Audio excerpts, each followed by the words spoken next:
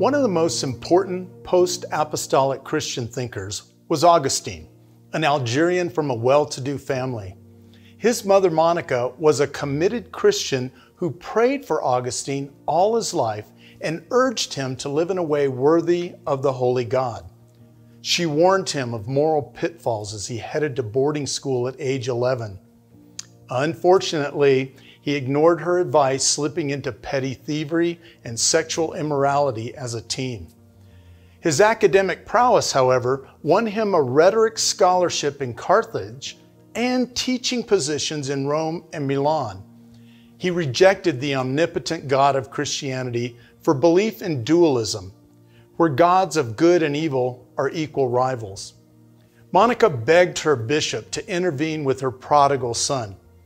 The bishop declared that it is not possible that the son of so many prayers and tears should be lost. Augustine became famous as an orator and professor of rhetoric, but continued his immoral life.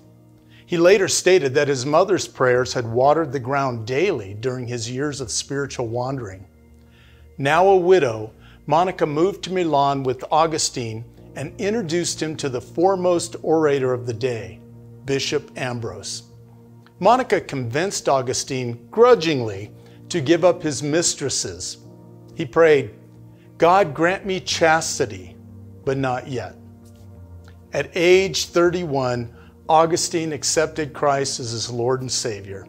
He prayed, "Belatedly I loved you. You did call and cry aloud, and did force open my deafness. You did gleam and shine and chase away my blindness. I pant for you." Monica lived long enough to see her son enter God's kingdom. After 3 decades of her anguished prayers, Augustine's writings became the anchor of the medieval church.